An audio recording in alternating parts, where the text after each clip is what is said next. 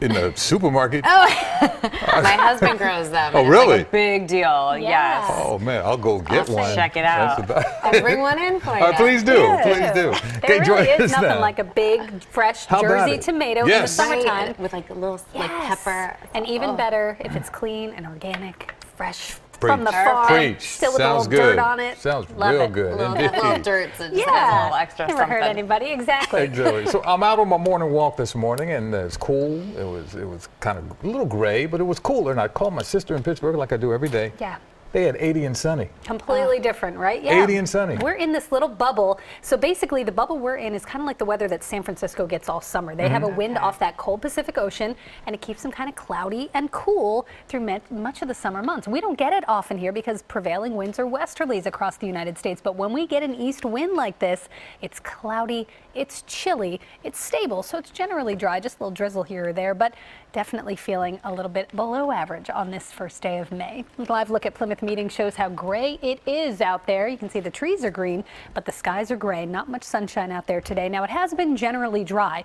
Oftentimes you can get some light rain or drizzle to pop up on a day like today. We haven't seen too much of that. There may be a little bit overnight tonight, but all in all, relatively quiet day. You just definitely needed the sweatshirt or the jacket if you're going to be out for any length of time. Tomorrow's a completely different story, and you can see here on Storm Scan 3, there's Pittsburgh. They're in sunshine, completely different when you move across the mountains of central Pennsylvania there. For our area, we've got that east wind. The clouds are hanging on. They've been with us all day, and it's still cloudy up into portions of New England.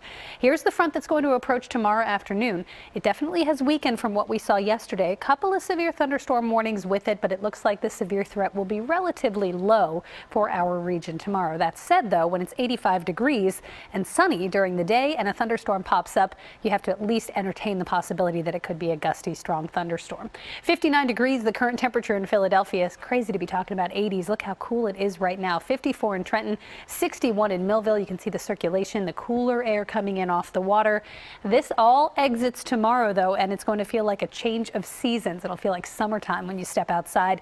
Overnight, though, cloudy, patchy areas of rain or drizzle here or there. One or two spots. 55 degrees is the overnight low, and then we just skyrocket tomorrow. Once the sun comes out, that west wind picks up. We're talking 85 degrees for the daytime high. Most of the day is dry, just the chance for a few late day thunderstorms. This is record territory, by the way, 85, and our actual record is 89. That was set 9 years ago, back in 2010. So future weather, again, clouds overnight. Those clouds break tomorrow. We start the day with sunshine, and then just a few scattered showers or a thunderstorm coming through here tomorrow, mainly in the afternoon or evening.